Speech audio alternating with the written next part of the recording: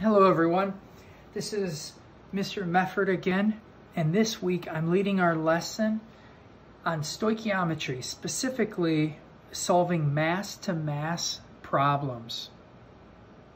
Stoichiometry is the unit that uses our molar conversion triangle of science.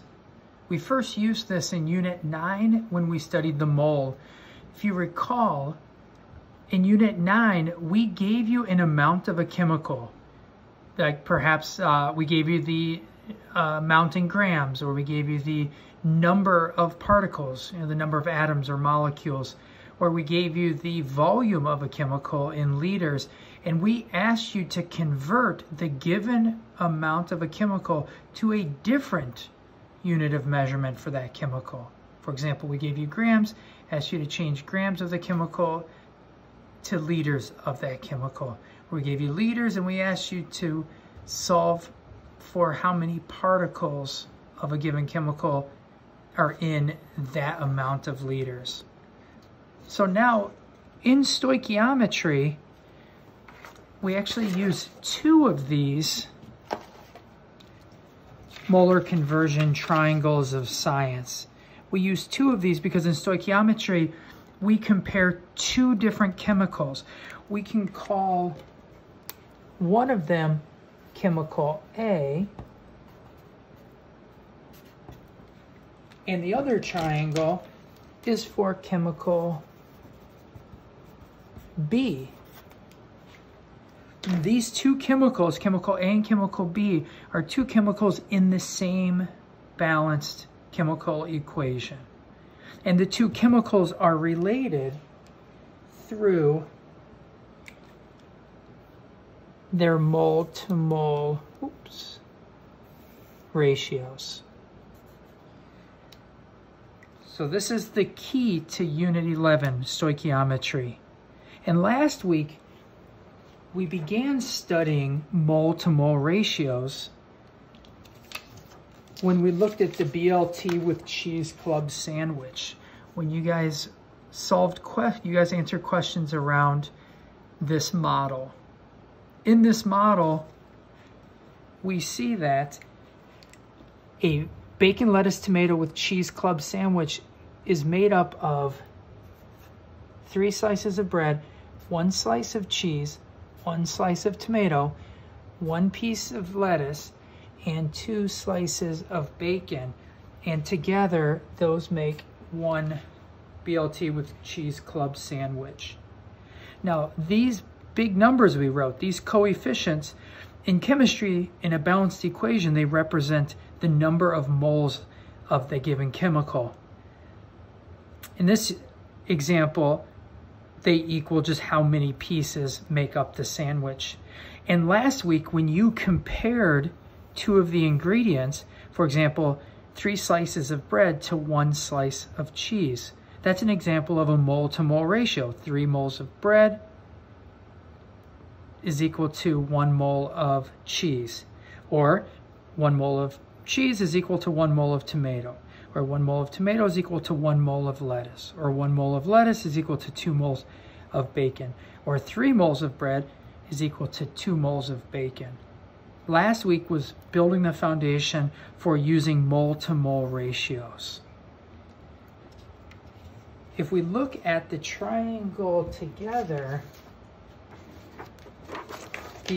both molar conversion triangles of science, we have this, where you see in the middle we use the mole-to-mole ratio. Moles of chemical B over moles of chemical A, or moles of chemical A over moles of chemical B, depending on which direction you're moving. Are you moving from chemical A to chemical B? Use the top conversion ratio. If you're going from chemical B to chemical A, use the bottom conversion ratio. So this will be in your homework assignment for this week, and we'll come back to it. Let's do a practice problem. Let me model how to solve a mass-to-mass problem. Here we have a balanced chemical reaction. And this chemical reaction, this is one that every chemistry teacher at West uses. This is how we generate hydrogen gas for demonstration. See this? We have solid zinc metal, clear colorless hydrochloric acid solution. When they come in contact, bubbles are formed. Inside the bubbles are hydrogen gas, and the zinc disappears. Really what's happening is it's dissolving and becoming part of this solution, and a zinc ion in this solution. You may recognize this as a single replacement reaction where the metallic zinc replaces the metal in the compound hydrogen. So a mole-to-mole problem, a mass-to-mass problem would look something like this. Number 3 in this week's assignment reads, the reaction that chemistry teachers usually use to produce hydrogen gas has a formula H2 because it's a diatomic element, is shown below. And we see here the equation we just went over. The question asks, how many grams of solid zinc, which is a reactant, are needed to produce 1,000.0 grams of hydrogen gas, the product here. So if I make this larger, it's asking if we want to produce 1,000.0 grams of hydrogen gas, how much zinc, how many grams of zinc are we going to need? To help us solve a mass-to-mass stoichiometry problem, we're going to use the molar conversion triangles of science. Now, if we use this, eventually, after using this long enough, you'll likely find that you can solve these problems without using this scaffold, without using this tool. But for now, I'm going to use this tool to help me solve this problem. So if we look at the chemicals here, we're going to call zinc chemical A, and I'm going to call hydrogen gas chemical B, because zinc's on the left and hydrogen gas is on the right. So I'm going to write here, chemical B is hydrogen gas, chemical A is solid zinc. Now, I personally like to identify where I'm starting and where I'm ending in the molar conversion triangles of science. So we are starting at grams of hydrogen gas. They give us 1,000.0 grams. So we are starting here at mass of hydrogen gas. And we want to end up over here at grams of zinc. So we're going to start here and we're going to end up here. Now, if I follow the arrows, we're going to, first step, multiply by this conversion ratio. That's going to take us to moles of hydrogen gas. Then we're going to multiply by this conversion ratio. I'm just following the red arrows to convert moles of hydrogen gas to moles of zinc, solid zinc here. Then to convert moles of solid zinc to grams of solid zinc, we're going to multiply by this conversion ratio. So this problem is going to be a three-step problem. Start with grams. Step 1, multiply by this conversion ratio to get moles. Step 2, multiply by this conversion ratio to get moles of zinc. Step 3, multiply by this conversion ratio to end up with grams of zinc, to change moles of zinc to grams of zinc. So it's a three-step problem. Now let me show you how I would write that. I'm going to start with what is given, 1,000.0 grams of hydrogen gas. And I'm going to make that a fraction by writing it over 1. Now I need to multiply 1,000.0 grams times a conversion ratio that's going to allow me to change grams to moles. And that is this conversion ratio right here. I'm going to write 1.00 moles of hydrogen on top, and on the bottom I'm going to write the molar mass of hydrogen. So 1.00 moles of hydrogen gas on top, and on the bottom I need the molar mass of hydrogen gas.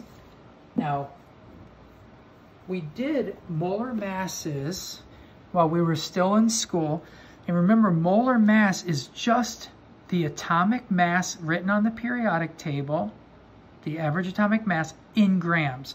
So for hydrogen, it's 1.008, and then we just write grams at the end. So if hydrogen is 1.008 grams, let me write that here. So hydrogen is 1.008 grams, but this is just 1 mole of hydrogen atoms. What we need is hydrogen 2, which is a diatomic element, a diatomic molecule. So we actually need 2 moles of hydrogen atoms to get the molar mass of 1 mole of diatomic hydrogen molecules. So we just add this up and we get 2.016 grams. So the molar mass of hydrogen, elemental hydrogen, is 2.016 grams. I'm going to write that here, 2.016 grams of hydrogen as its molar mass. Next step. Now, if we stop right now, if we just write equals and multiply and divide, we will have changed grams of hydrogen of H2 to moles of H2. Now we need to change moles of H2 to moles of zinc. And we do that by multiplying by the molar ratio, or mole to mole ratio. And it says here that we need to write the moles of chemical A is zinc, over moles of chemical B. Chemical B is hydrogen. And we get the number of moles from the balanced equation. And that's what we see here. Moles of zinc is written there. Now, you need to recall that if a coefficient isn't written, if a number is not written in front of the formula, then the number is 1, the coefficient is 1. So this is invisible coefficient 1, and there's an invisible coefficient 1 here also. And there's an invisible coefficient 1 in front of the zinc 2 chloride. So the mole to mole ratio, we need moles of zinc over moles of hydrogen. Moles of zinc, 1. Moles of hydrogen, 1. That is the mole to mole ratio. Next step. This is a 3-step problem, so we have one more step. So if we stop right now, we can cancel out some of our units here. We have grams of hydrogen, H2 on top, and we have grams of H2 on bottom. Remember, if you have the same unit on top and bottom, you can cancel them out. And we can cancel these out. Moles of H2 on top, moles of H2 on bottom. So we can cancel those units out. So if we were to stop right now, our answer would be in moles of zinc. And that's where we are. If we look at our roadmap, we are right here, moles of solid zinc.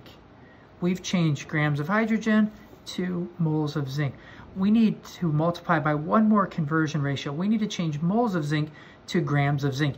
And we do that by multiplying by zinc's molar mass on top over 1.00 moles. So I'm going to write that here. 1.00 moles of zinc, and we need the molar mass of zinc on top. To do that, get out the periodic table, and we see right here that the molar mass of zinc is 65.38 grams. 65.38 grams of zinc. Now, before we do any calculations, let's cancel out units. Moles of zinc on top, moles of zinc on bottom. And right now we can double check. Our units inform us that we are doing the problem correctly. Right now, the only units left are grams of zinc. And that's the question. The question asked us to solve for grams of zinc. So by canceling out units, we know that we can stop setting up the problem now. We know that we've done it correctly. Units of measurement may seem like a pain in the butt now, but eventually you'll get to the point where you'll like units of measurement because the units are very useful. They're useful because they tell you that you're setting up the problem correctly. So now we're going to do our calculations. Now we multiply all of the top numbers together, and we're going to write that amount right here. So I do 1000.0 times 1.00 times 1 times 65.38, and I get the amount I'm going to write on top, 65380, and on bottom we multiply all of the bottom numbers together. 1 times 2.016 times 1 times 1.00, and that is 2.016. And now a fraction means take the top number and divide by the bottom number. So we have 65380 divided by 2.016, and our answer ends up having many, many digits. So at this point, let me write our answer here. 32430.55556. The units of measurement are grams of zinc. So now what we need to do is round our answer to the correct number of significant figures. To do that, we go back to all of our measurements and we count their significant figures. 1, 2, 3, 4, 5 significant figures. 1, 2, 3 significant figures. 1, 2, 3, 4 significant figures. These are not measurements. The mole to mole ratio is not a measurement, so we ignore those. Here, 1, 2, 3, 4 significant figures. 1, 2, 3 significant figures. So now that we've counted up the number of significant figures in all of our measurements, we round to the fewest number of significant figures, which here would be 3. We have a tie for 3. So we're going to round our final answer to 3 significant figures. 1, 2, 3. So the 4 is the digit we're going to round. We look to the digit to the right. It's 3. 3 is less than 5. So our answer will be, we'll keep the 3, keep the 2, round down the 4. So keep the 4 and then put zeros in. So our answer is 32,400 grams of zinc. If we wanted to produce 1,000 grams of hydrogen gas, we would need to react 32,400 grams of zinc. And that is problem number 3 in this week's homework assignment. If this all makes sense and you feel confident doing this week's assignment, you're welcome to stop the video here. For those of you who are going to stick around, I'm going to do one more practice problem. Let's look at one more practice problem. We'll keep the same equation, the same zinc plus hydrochloric acid yields hydrogen gas plus zinc 2 chloride. Let's keep the same equation, but this time let's move the quantities around. Let's say you're starting with 1,000.0 grams of hydrochloric acid, and this time we want to solve for how many grams of hydrogen gas would we produce in this problem. Now, looking at the molar conversion triangles of science, chemical A is this, in this example, is going to be hydrochloric acid. So chemical A is hydrochloric acid. Chemical B is hydrogen gas. So we're going to start at grams of hydrochloric acid. We're going to start here, and we want to end up at grams of hydrogen gas over here.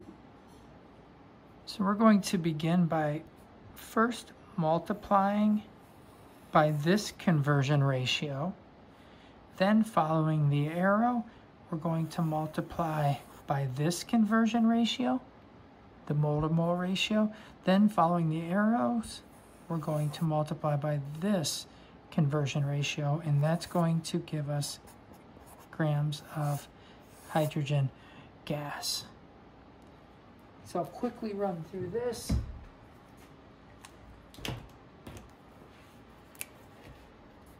1,000.0 grams of hydrochloric acid, make that a fraction over 1. First conversion ratio is the molar mass of hydrochloric acid. That is, I'm looking up chlorine here. Chlorine is 35.45 grams. So 35.45 grams plus 1.008 grams. And that is 36.458 grams. That is hydrochloric acid. Now canceling the units, grams hydrochloric acid, grams hydrochloric acid. Now we are at moles of hydrochloric acid. The next step is the mole to mole ratio. Looking at our molar conversion, now we need this mole to mole ratio. Chemical B, hydrogen, is going on top. Chemical A, hydrochloric acid, on bottom. So we said hydrogen goes on top, 1 mole of hydrogen, and I get the 1 from the coefficient. On bottom, 2 moles of hydrochloric acid. Now before multiplying by the last conversion ratio, moles hydrochloric acid, moles hydrochloric acid. So the last step is to convert moles of hydrogen, 1.00 moles of hydrogen, to grams of hydrogen. So I need the molar mass of hydrogen, which is 2.016 grams of hydrogen. We can now cancel out moles of hydrogen, moles of hydrogen. And now that we have the units of measurement we're looking for, we can multiply the top numbers together and divide by the bottom numbers. So 1,000.0 times 1.00 times 1 times 2.016, and we get 2,016 grams of hydrogen. Now we multiply the bottom numbers together. 1 times 36.458 times 2 times 1.00, and we get 72.916. Now we divide top number by bottom number. 2016 divided by 72.916. And our long answer has many digits in it, grams of hydrogen. So I round to the fewest number of significant figures. 5, 3, 4, 3, 5. And I ignore the coefficients because they're not measurements. So I'm going to round to 3 significant figures, 1, 2, 3. So I round the 6. And our final answer is 27.6 grams of hydrogen gas. So I wanted to show you another example which had a different mole-to-mole ratio. Sometimes the mole-to-mole ratio is 1 to 1, like we saw in the first problem involving hydrogen gas, the product in zinc, metallic zinc, the reactant. And in the second problem, we see a mole-to-mole ratio of 2 moles of hydrochloric acid equals 1 mole of hydrogen gas. So, thank you so much.